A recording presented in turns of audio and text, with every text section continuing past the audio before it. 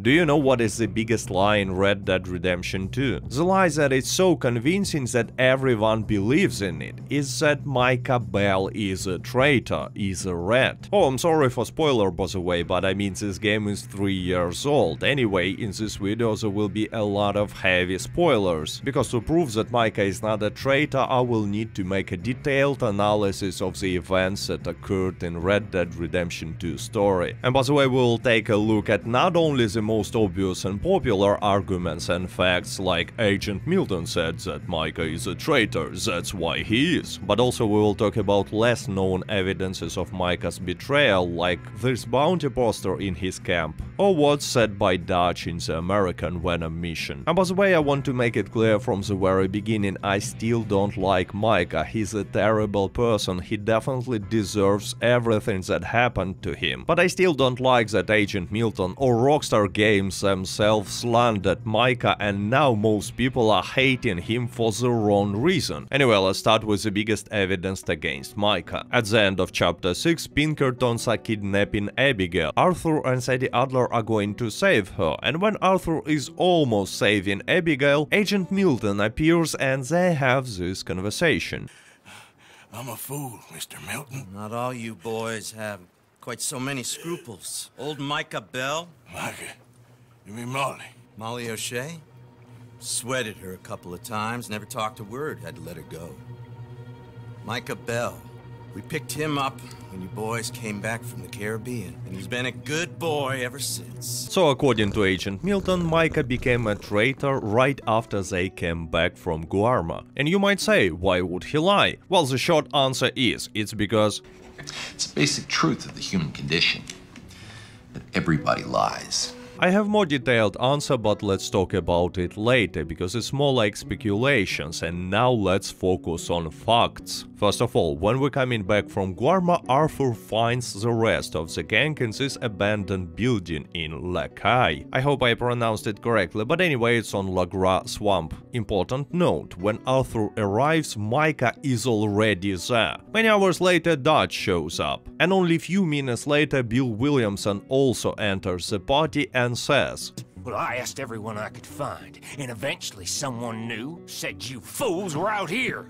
And almost immediately after that we can see Pinkertons. When I was playing this mission for the first time, my immediate reaction was the same as Arthur's reaction. Asked everyone you could find, did you, Bill? But if Micah was really caught by Pinkertons right after he came back from Guarma, it was him who told Agent Milton where to find the gang. But it doesn't make any sense for a few reasons. First of all, it's really stupid from Micah's perspective to go there and wait until Dutch will show up, knowing that Agent Milton is aware that he will show up too with Pinkertons, with machine gun, and there will be probably a fight. Because Dutch is not that kind of person who will just give up. Anyway, it's definitely gonna be a dangerous situation in which Micah might die. So I think Micah would rather run away right after telling everything he knows to Agent Milton. I mean, he's a terrible person, but not an idiot. Unlike Bill Williamson, by the way. Just saying. But the second argument is even more important. So let's say Micah told Agent Milton where to find Dutch, and they know where exactly he will show up, he in Lakai, in this small building. But there is only one road leading to this place, and you definitely want to use it because this area is full of alligators and poisoned snakes. And since Pinkertons knew that Dutch will choose this exact road, it would make sense for them to set a trap right here and just wait for him to show up, and there is no need to bring a lot of men and machine gun because Dutch will be alone and tired. Anyway, to me it seems like the simplest explanation here is the correct one. Pinkertons were just following Bill Williamson, because if Pinkertons really knew where to find gang from the beginning, they would act differently, and Micah would act differently in this case. I mean, look at him, he's definitely surprised. Okay, but maybe later Micah shared some valuable information with Agent Milton that helped Pinkertons to cause some problems problems to the gang? You know what? No, simply because since gang moved to the Beaver Hollow, the Pinkertons haven't bothered them, except this one episode that we already mentioned, when they attacked the camp and kidnapped Abigail, and only Abigail, because no one was at home. Actually, it's really suspicious, and we're gonna talk about this episode in details later, but now let's talk about missed opportunities that Micah had and should have used if he really was a traitor. And there were a lot of such opportunities, but the best one happened when Arthur met Micah and Dutch in Annensburg.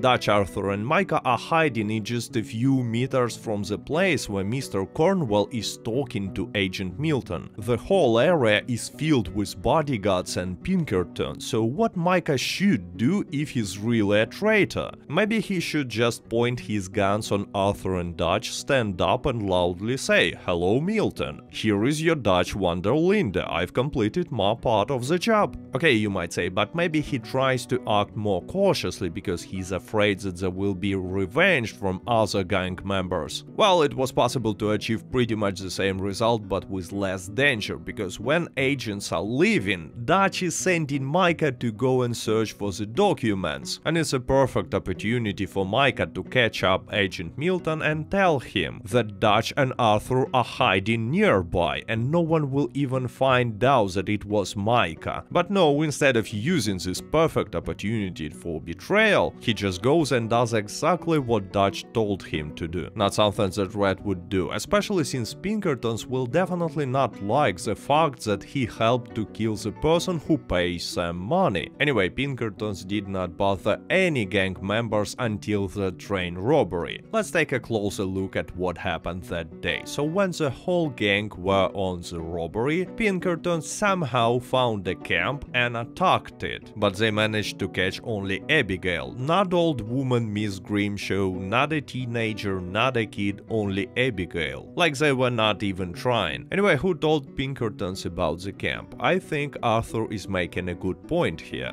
Maybe we pushed things too hard. Maybe time for folks like us is past. We don't need a rat.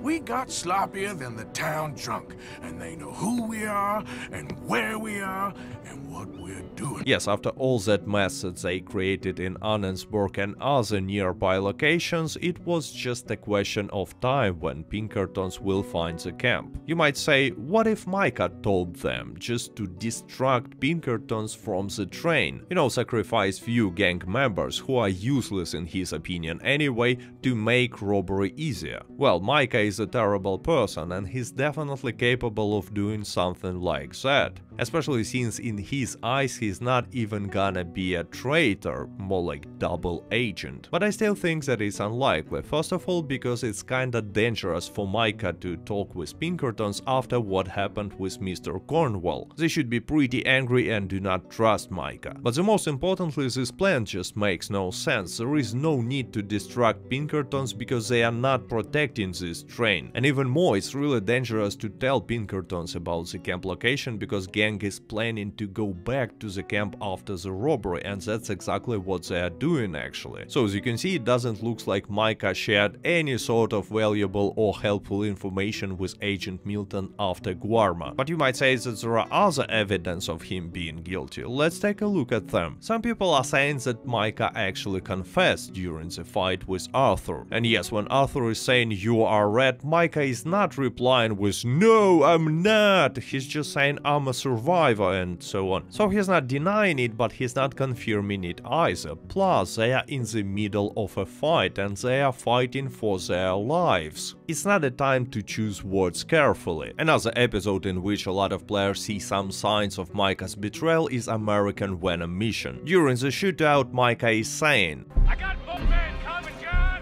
And later, by the way, a lot later, we see that Pinkerton agents are showing up. So many players assume that he was talking about Pinkerton agents. In my opinion, he was talking about his gang members, didn't knowing that everyone is dead, or maybe just bluffing, but not about Pinkerton agents for sure, because think about it, it's kinda stupid for him to invite Pinkerton agents to the camp, because other gang members will not like it, and if he wanted to meet and talk with Pinkerton agents, he would rather Nazi choose some other place. Another moment is when John is asking Dutch, "What are you doing here?" and Dutch replies, Same as you, I suppose. It's possible that by the same reason he meant that he came for the money, just like he thought John did. Or maybe he really meant that he came to kill Micah, because that's what he did actually. But it's not proving that Micah is a traitor, it only tells us that Dutch changed his opinion and now thinks that Micah is a traitor, many years later by the way. Anyway, let's move to the next big theory. Micah always was a traitor, he joined Dutch van der Linde to betray him. And you know what, if there was a rat in the gang, it makes more sense that this rat was active before Guarma. Just because during the biggest robberies in Blackwater or in Saint Denis Bank, Pinkertons showed up extremely fast. So it was really suspicious, but you know what, almost everyone in a gang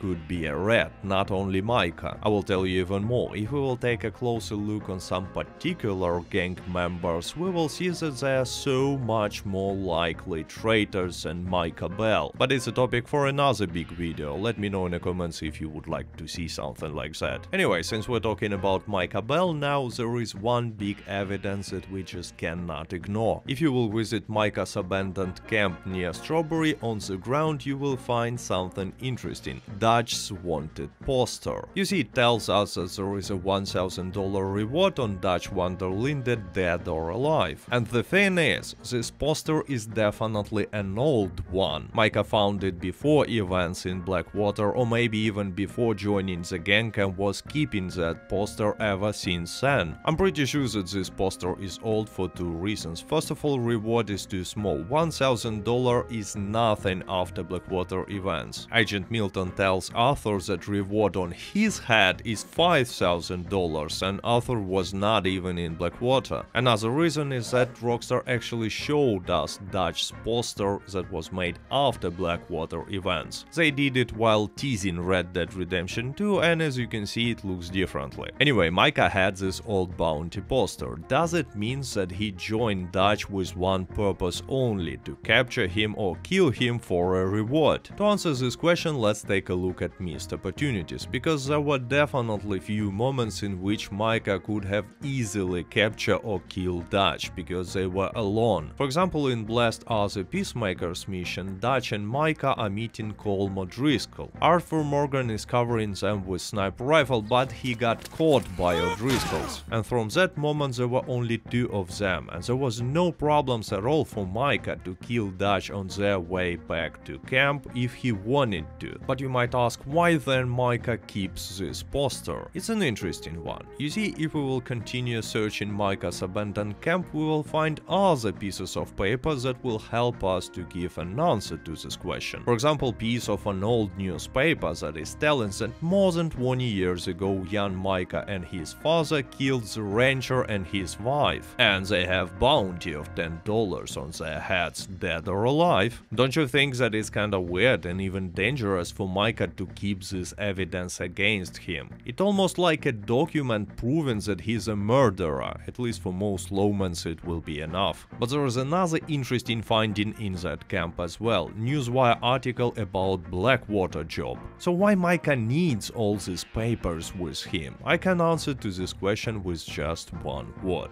vanity. I hope I translated this word correctly, but anyway, you see, Micah is a bandit, and he's not pretending to be someone else, noble revolutionary, a good person in the wrong circumstances. No, he's a bandit, he knows it and he loves it, and what bandits do? They rob and kill people, and that's exactly what he's doing, proudly, and he collects some recognition of his achievements. It's like his way to say, "Mama, I'm on TV now." And he keeps poster of Dutch for the same reason kids are buying movie star or singer posters nowadays. I'm not quite sure if kids are still doing it, but anyway, you got it. It's because Dutch is famous. Back then these bank robbers were superstars. I mean, you can read about Jesse James or Butch Cassidy, and by the way, Dutch is a Butch Butch Cassidy. I mean, almost. Definitely Rockstar were inspired by Butch Cassidy when creating Dutch Wonderlinde character. By the way, one more thing, there is no reason for Micah to have this poster with him, just because if other gang members will find it occasionally, they will definitely kill him, so it's dangerous. Plus, he don't need this poster anyways if he will decide to receive a reward on Dutch's head. First of all, there is no picture on this poster, and Dutch is famous enough, so all it takes is to bring his dead body to any sheriff's office. And here is additional but extremely strong reason why, at least after Blackwater, Micah never had an intention to betray Dutch. Micah is literally obsessed with the idea that they need to go back for Blackwater money. He talks about it all the time with Dutch.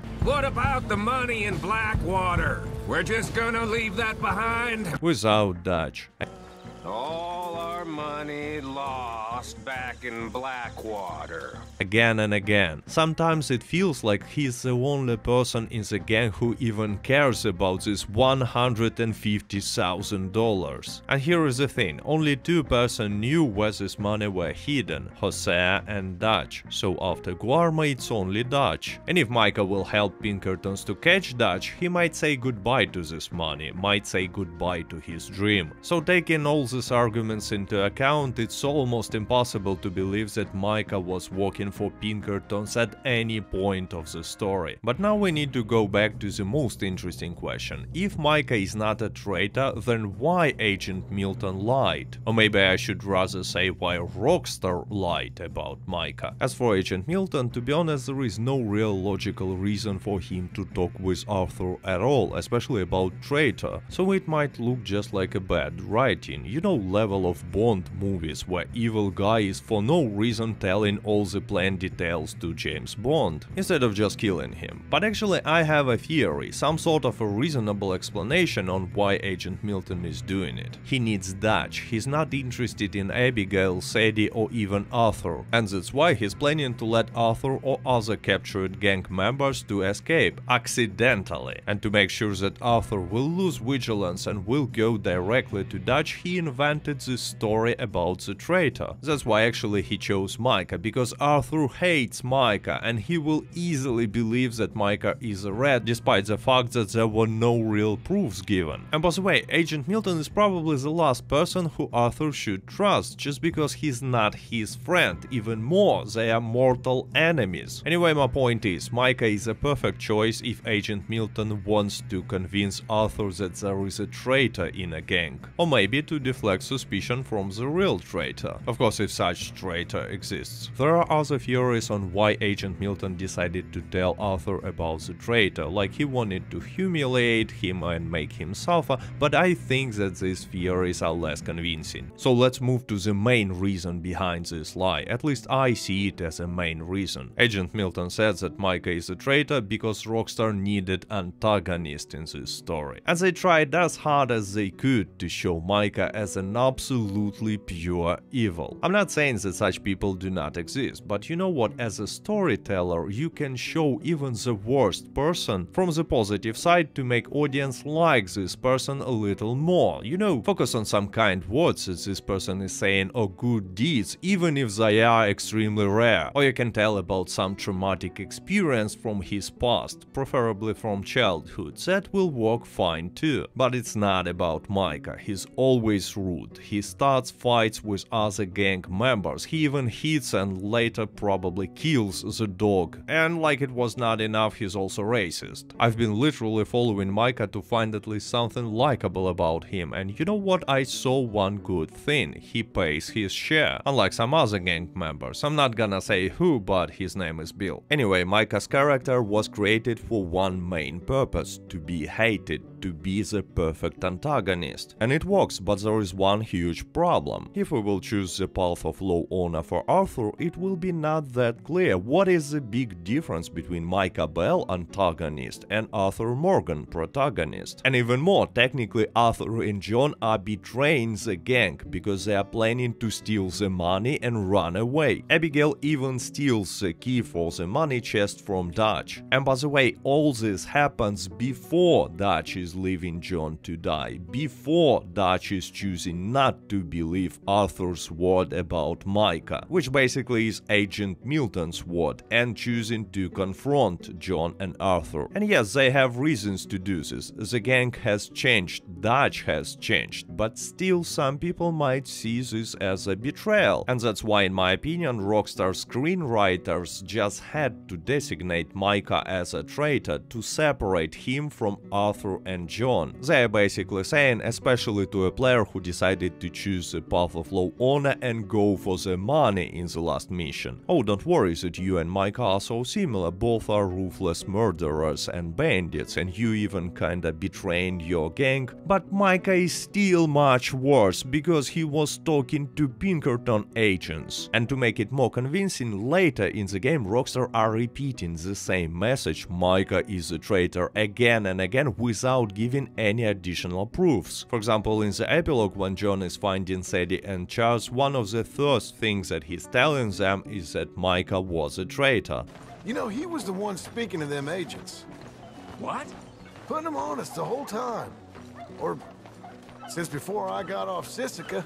Also, characters are repeating again and again how Micah is the main reason for all bad things that happened to Dutch and the gang. And finally, Rockstar are using some more artistic techniques to remind us that we should believe that Micah was a traitor. In American Venom, right before confronting Micah, we are seeing a rat. And since we are talking about artistic techniques, in most missions Micah is separated from the gang by the clothing that he's wearing. Like here and here he is wearing white hat, while Arthur and Dutch are wearing black hats. Or let's say when gang is going on Saint Denis robbery, he's the only person who's wearing white suit. And obviously it was made to enhance the player's feelings that something is wrong with Micah, that he's an imposter. So later it would be much easier for the player to believe everything bad that screenwriters will say about Micah, even without providing real proofs. And you know what, actually it's the main reason why I decided to make this video, despite the fact that I understand how controversial this topic is and how many dislikes I will receive from the fanboys. Because what Rockstar did here with Micah Bell is a clear propaganda. That's how propaganda usually works. First they create or find some prerequisites, some background for the future lie. Then they are saying a lie, without focusing on proofs or evidence or details, just a lie. And then, as a final step, they repeat this lie again and again in its simplest form until most people will believe it. Unfortunately, it always works, and it worked here as well. Anyway, let me know in the comments if you agree with my arguments or you have some different point of view, and as always, I hope that you enjoyed this video. Thank you for watching, like, subscribe, до свидания.